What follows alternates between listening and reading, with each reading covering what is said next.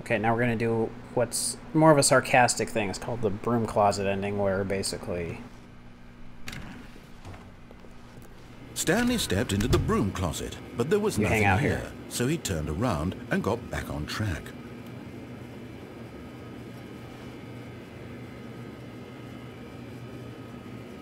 There was nothing here. No choice to make, no path to follow, just an empty broom closet. No reason to still be here.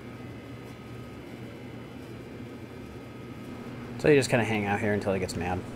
It was baffling that Stanley was still just sitting in the broom closet. He wasn't even doing anything.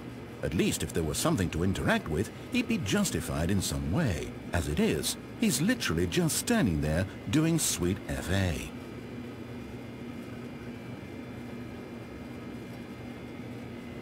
Are you really still in the broom closet? Standing around doing nothing? Why? Please offer me some explanation here. I'm genuinely confused.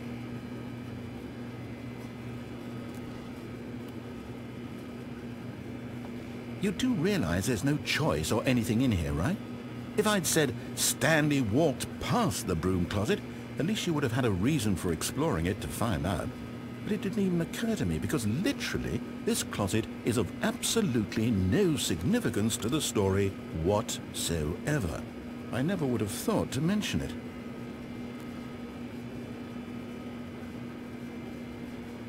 Maybe to you this is somehow its own branching path. Maybe when you go talk about this with your friends you'll say, "Oh, did you get the broom closet ending? The broom closet ending was my favorite." I hope your friends find this concerning.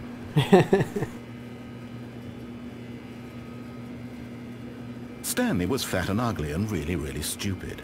He probably only got the job because of a family connection. That's how stupid he is. That or with drug money. Also, Stanley is addicted to drugs and hookers. Oh boy, drugs and hookers. Well, I've come to a very definite conclusion about what's going on right now. You're dead.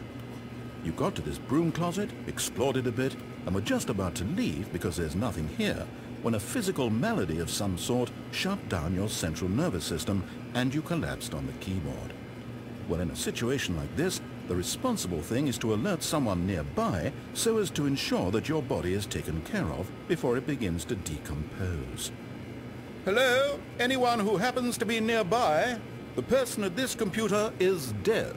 He or she has fallen prey to any number of your countless human physiological vulnerabilities. It's indicative of the long-term sustainability of your species. Please remove their corpse from the area and instruct another human to take their place at the computer, making sure they understand basic first-person video game mechanics and filling them in on the history of narrative tropes in video gaming, so that the irony and insightful commentary of this game is not lost on them.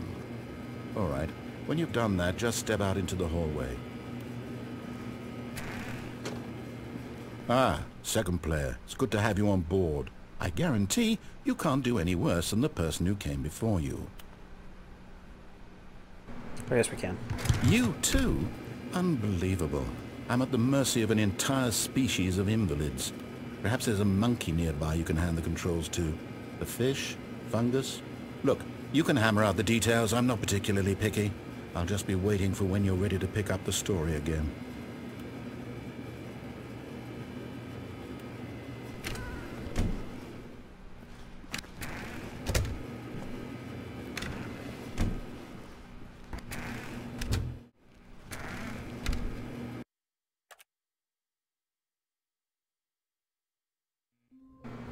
Okay. I think when you go into the broom closet enough, he gets annoyed and will... When Stanley came to a set of two open doors, he entered the door. I remember doing it once before. Not really an ending, just more of a gag. Yet there was not a single person here either. Feeling a wave of disbelief, Stanley decided to go up. Oh no, no, not again. I won't be part of this. I'm not going to encourage you. I'm not going to say anything at all. I'm just going to be patient and wait for you to finish whatever it is you enjoy doing so much in this room. Please take your time.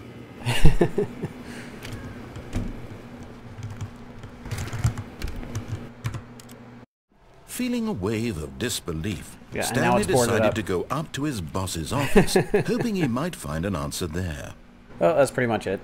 You just basically keep restarting and then heading into the broom closet, and eventually it won't even let you in it. It won't interact when you try to get into it, so there you go.